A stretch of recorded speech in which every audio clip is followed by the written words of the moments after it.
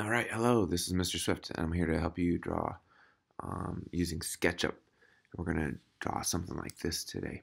So first thing you do when you start up Sketchup, we're going to grab a new template, and the template we're going to use is millimeters. So click there.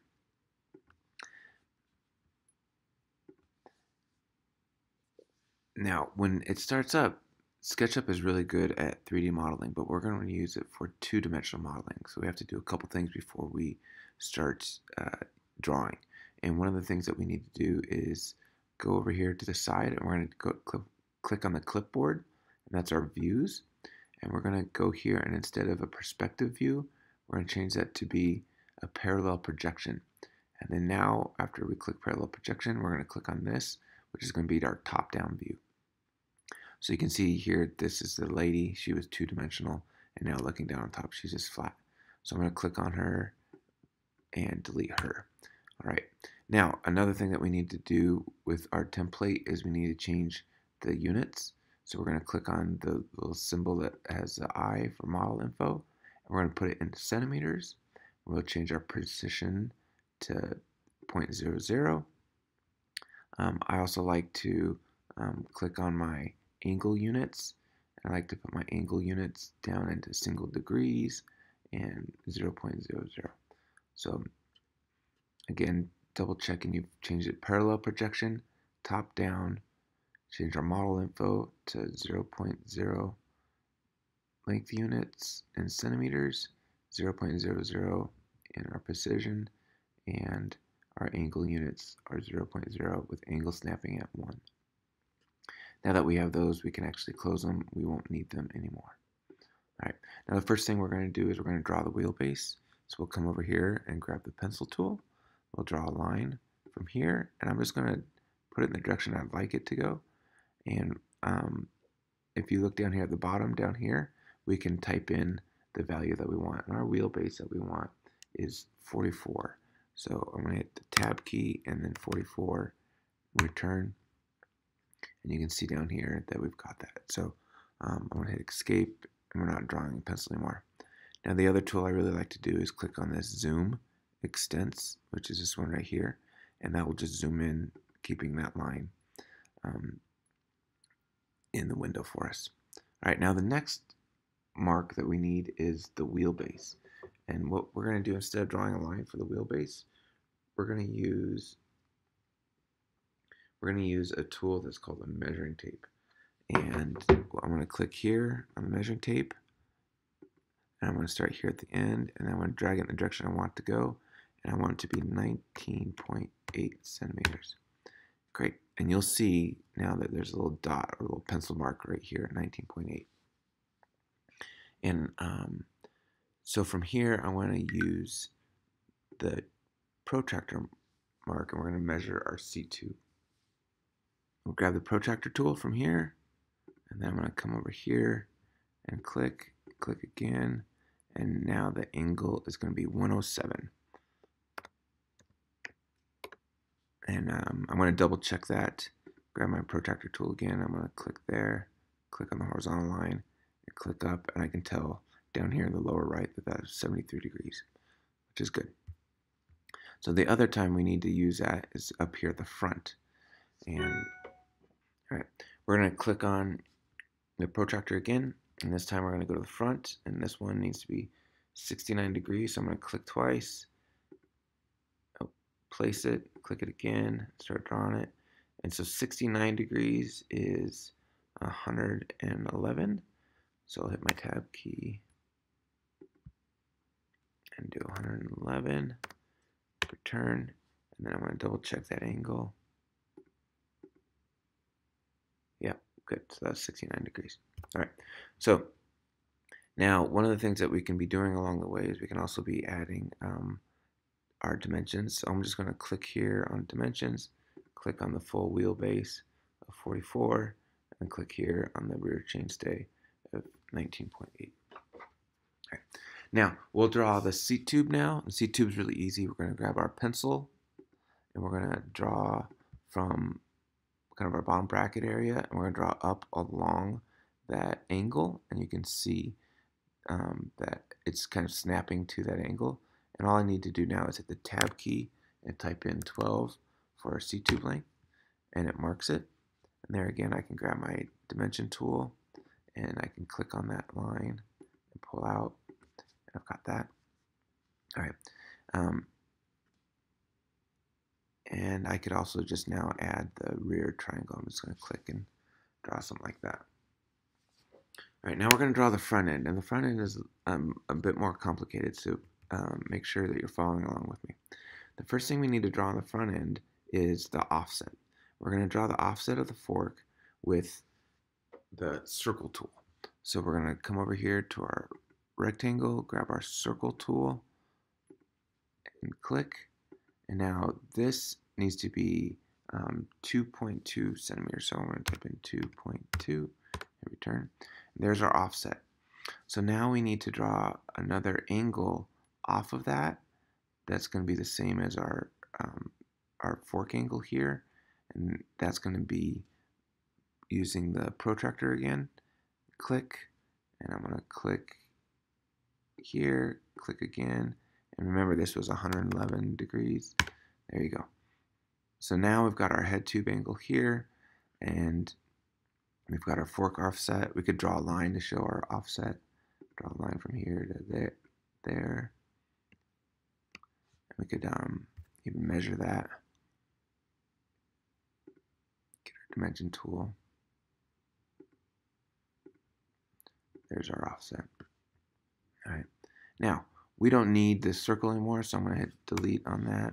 And we don't even need this this angle here at the front anymore. We can delete that. So now what we're going to do is draw our axle to crown. And our axle to crown on these little bikes is 21. So I'm going to grab a circle tool again, start it here at my axle, and then the radius needs to be 21. There you go. So what we need to do is draw a line from our axle to where that circle crosses over our head tube, and that would be our axle to crown length. So I'm going to zoom in just a little bit, clicking here where the two lines intersect, and draw down to there, and that's our axle to crown length, which we just drew. So now I can delete out that really big circle. We don't need that anymore. We only needed it to measure. And then now I'm going to measure out our axle to crown length. There you go. All right. Now I'm going to zoom in up here, and we got a couple more things to draw. The first thing we're going to draw is the bottom of the headset. And the bottom of the headset is 1.1 centimeters. So I'm going to drag up along the line. This is my head tube line. And I'll type in 1.1. There you go. And then the next, and I can measure that. I'll put my measuring tool on that and drag it out here. And then now we're actually going to draw the head tube itself. And the head tube on here is 5.5.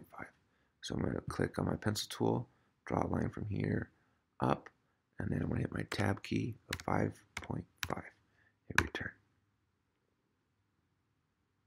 All right, now I can grab a measuring tool again and just make sure that I got that right measurement of my head tube. There you go. Now that I got my headset put in, I can draw a line going across horizontally to my seat tube, and that would be my top tube effective. Grab my measuring tool again, click, and pull up. All right. So now we just got a couple more things to do to get this kind of completed. I want to draw a line from my head tube down to my seat tube, and then I'm going to draw another line from the bottom of my head tube. So let's zoom in, and remember that this space right here is my headset. So I need to click here at the bottom of my head tube, and then I'm going to bring that back down to my bottom bracket, and then I can delete out this big triangle here. So there's kind of your dimension frame. Now we got a couple things left to do before we finish this up. Now one of the things I want to show you is a really neat tool called the offset tool. The offset tool can be found here under the push-pull, and it looks like this. And that's called the offset. So we're going to use the offset tool, and I'm going to click on this back triangle, and then I can kind of drag around and show like how much do I want my seat stays to be thick, or how thick do I want my seat tube. You can kind of click anywhere that you want. And then now I could go ahead and click out the inner part of the triangle, and that leaves us just with the seat stays and chain stays. Now I can do the same thing on the front as well, and I can pull out kind of as big or as little as I want, click like that, and then now again click out the middle, and now I've got a nicely drawn frame. All right, now one of the things I do want to do is paint this frame. So I'm going to click the paint bucket. And when you click the paint bucket, the materials tab shows up. And there's actually a whole bunch of materials you can use. And we're going to search, so use that search tool over here. And then we can click on colors. And now you can paint the bike whatever color you want. So I'm going to paint this one purple. So I've got my purple paint bucket, and now I can just drop that purple paint in there on the frame. Right, now I don't need the paint materials anymore, so I can close that. All right, last thing we're going to do is draw some wheels. And what we're going to actually do is draw the wheels over on the side and then bring them over. So to draw the wheels, we're going to use the circle tool. And I'm going to draw a circle, and the diameter or the radius of these are 15 centimeters. So I'm just going to pull out my circle tool, and then I'm going to type in 15 and hit return. Now we're going to use that neat offset tool again to draw the tire and the rim. So I'm going to click offset, click on the circle, and I'm going to offset this 4 centimeters. So I'm going to hit the tab key, hit 4, and then I'm going to offset that again, and I'm going to draw that at 2 centimeters, and that'll be my rim. All right. So now I could click out the center. We don't need that. And we could actually use the paint bucket again. And now let's find like a black and a gray for the tire and the rim. So there's my tire, and I'll click on this kind of lighter gray for the rim. That looks too much like the background. All right, there you go.